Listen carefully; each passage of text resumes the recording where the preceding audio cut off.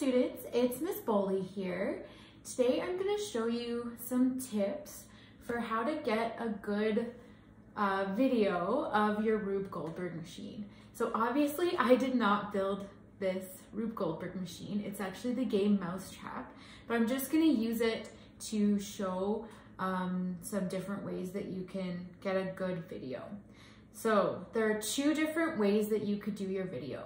So the first way is where you are actually following the moving object throughout the machine.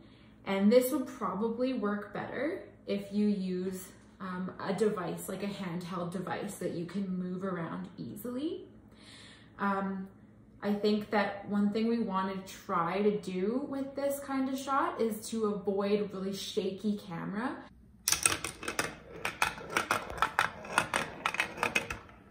Stability is super important for this type of shot.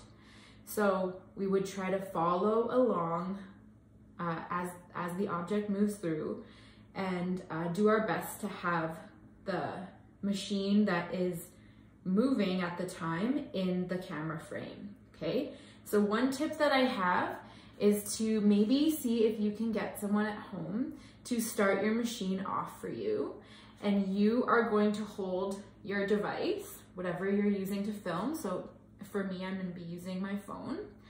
And I'm holding it kind of close to my body so that my elbows can sort of stabilize my camera. And then I'm just going to look on my screen and see what is being filmed and just sort of move carefully around as the object moves through.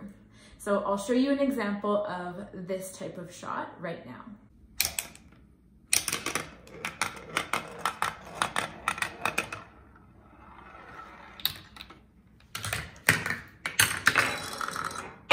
So if you're not able to use a handheld device to film, you could possibly do that type of moving shot if you use some sort of object, maybe even like a rolling chair. And you can like place a laptop onto it and then just move it as the object is moving, okay? So that's another option that you could do. So the second option for filming is one where I'm just going to place my recording device, my camera, in one position, and it's just going to film the entire machine. So one thing that you're going to want to think of for this one is where is a location that you can actually see the full machine. So I'm going to try to use a box.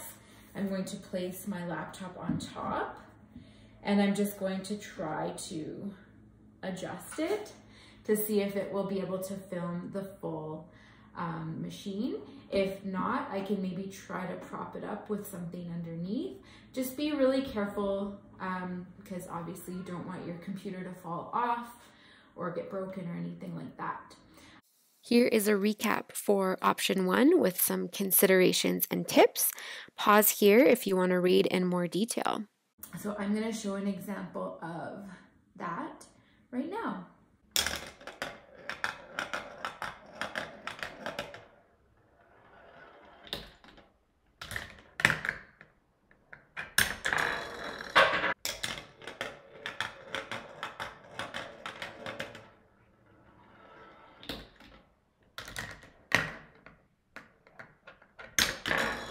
So you could always have two different shots showing two different angles so that we get to see all of the really interesting and fun parts of your machine, because the machine doesn't take very long to run all the way through. It's only a few seconds.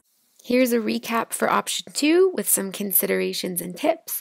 Pause here to read in more detail. So some other tips. Sometimes you may be all set up perfectly, you go to run your machine and it doesn't work.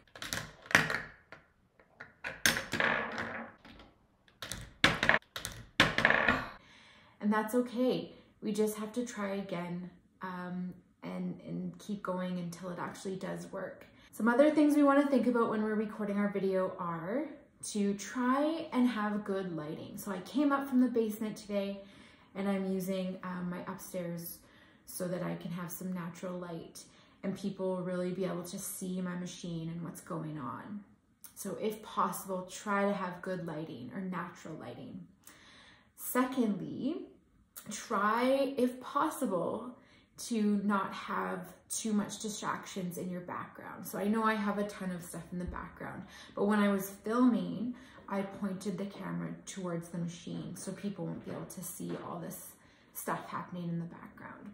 And other than that, just be patient, do your best, and your recording probably won't be perfect, but we just want to make sure that it really showcases all of your hard work and your classmates can see what's going on with your machine. And here is a recap of my general tips. Pause here if you want to read them in more detail. All right, that's it. Thanks for watching.